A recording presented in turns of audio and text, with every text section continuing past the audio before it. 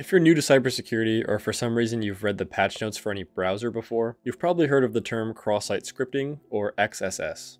Cross-site scripting is a web vulnerability that allows someone to inject JavaScript code into a web application that will run on other users' browsers when they visit a vulnerable website. This injected JavaScript code, called the payload, can be written to do many things for the attacker, including stealing your session cookie to be able to log in as you, spread malware, deface a website to make it look like it was taken over, or even replace the web page with a fake login page to phish for credentials. Cross-site scripting is currently third in the OWASP top 10 web vulnerabilities under injection, and although it cannot directly lead to remote code execution, it is still a dangerous and common vulnerability that can lead to account takeovers and the installation of malware.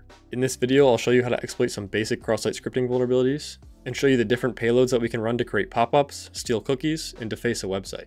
I'll also cover the three main types of cross-site scripting vulnerabilities, which are stored, reflective, and DOM-based. But before we get into all that, we need to quickly explain first what JavaScript is. JavaScript is the code on a web page that makes it come to life. It enables a web developer to dynamically load content onto a page, provide real-time updates, and interactive elements and animations, and basically it's what turns a web page into a web application. JavaScript has enabled developers to create some pretty interesting things, like this Find the Invisible Cow game,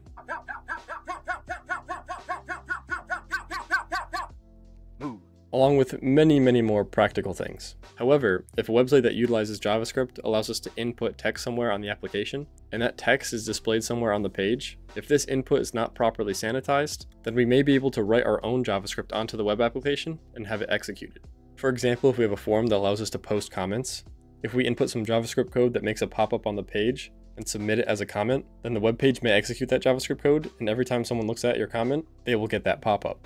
When the cross-site scripting payload is persistent on the web page, likely because it is being saved to a database and fetched by the website, it is called a stored cross-site scripting vulnerability. This is the most dangerous type of cross-site scripting vulnerability because the payload has the ability to affect every single user that visits the vulnerable site. So the example we just mentioned where we submit a comment and then that comment is saved to a database and retrieved every time someone visits a web page, if that were vulnerable to a cross-site scripting vulnerability, that would be a stored cross-site scripting vulnerability. We can see this in action on the damn vulnerable web application under the cross-site scripting stored page right here. And you can play around with this yourself if you have Metasploitable 2 installed. You just have to visit the IP address of your Metasploitable 2 server /dvwa and sign in. So here we have a form where we can sign a guestbook where we supply a name and a message.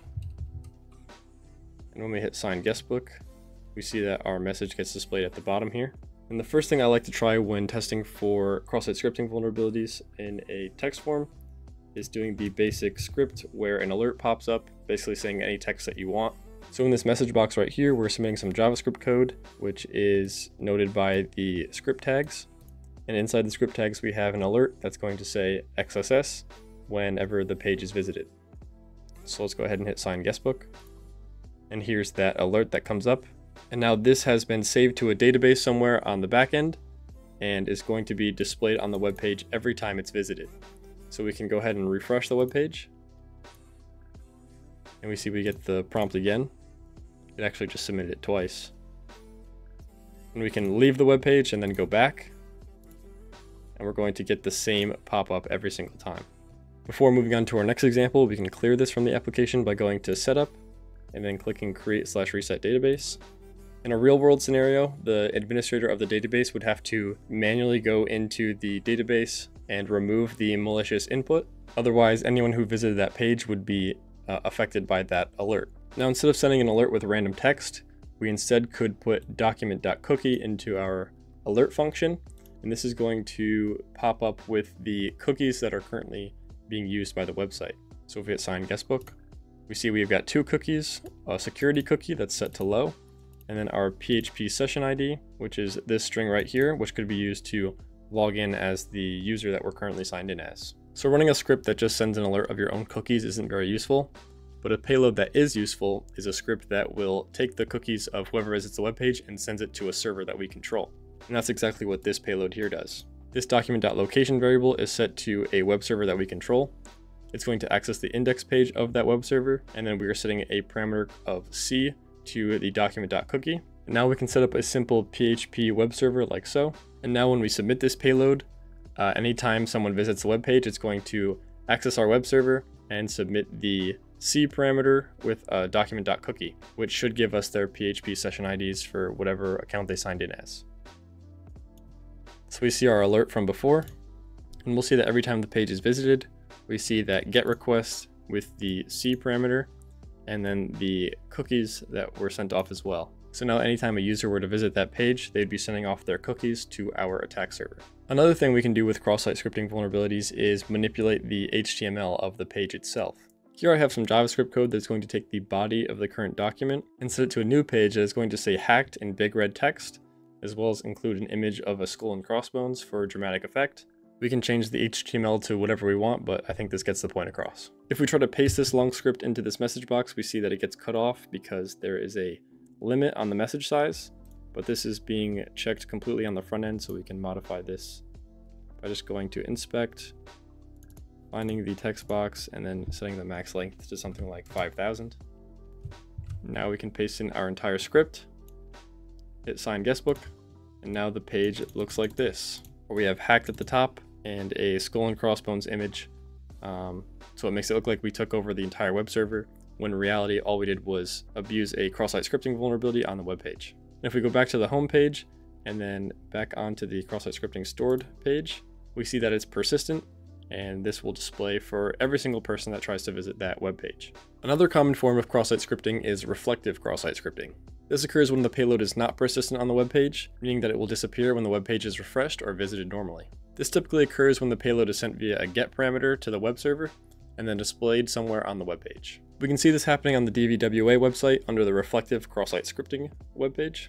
We can use the same payloads as we did in the stored cross-site scripting page. For example, we'll do the script that sends an alert of our cookie and hit submit.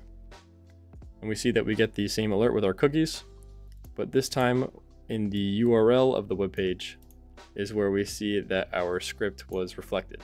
We hit OK. Now if we were to leave the page and then go back, we notice that the alert doesn't pop up again because it was not saved somewhere on a backend server and retrieved onto the web page. If we just try and send something off like test, we see that the name parameter equals test and we display hello test. Once again, we can send off that payload that makes it look like the web page was hacked. But this really doesn't do anything because anytime a user were to visit the page normally, they wouldn't get that hacked response. So reflective cross-site scripting is typically used by attackers in phishing emails. They will use that session stealing payload that we used earlier to get you to click on the link with that payload in the URL. And this can be more successful than normal phishing emails because the domain of the URL is still the one you're expecting or is one that you deem legitimate and that you trust. But we're still going to be able to abuse the vulnerability on the trusted website to get the session cookies of whoever we're targeting. The last type of cross-site scripting that I will showcase is called DOM-Based cross-site scripting. DOM-based is entirely client-sided, meaning no request ever has to be made to the web server. This is because DOM-based cross-site scripting occurs when JavaScript is used to change the page source through the document object model. So our user input is handled by some vulnerable JavaScript function that was already loaded into the client. So here is a vulnerable HTML page that I had ChatGPT create for me because I'm too lazy to write one myself. And here we see we have a text box and a button. And when we submit some text into the text box and hit submit, we see that it displays on our web page. We can look at the page source and break it down a little bit. So our input text field has an ID of name input, and our button has a property of onClick that will run the display input function. And the display input function is going to take the text from our text box and display it directly on our document page as output. And all of this is done completely on the client side. No request is ever made back to the backend web server. This form of cross-site scripting isn't as common and abusable as stored or reflective, but it does exist and it is good to know. If you want to learn more about cross-site scripting and how to exploit it, I would definitely recommend that you check out HackTheBox's cross-site scripting module. It's a great resource for beginners and it will walk you through the 3 types of cross-site scripting that I showed you earlier, as well as some handy payloads that go way more in depth than what I showed in this video. Alright, that's it for this video on cross-site scripting. If you enjoyed or found this video useful, please leave a like because it helps the channel out a lot, and subscribe if you're new. Leave a comment if you have any questions or there's anything you'd like to share, and make sure to join my Discord to reach out to me and the rest of my community. Thanks for watching and I'll see you in the next one. See ya.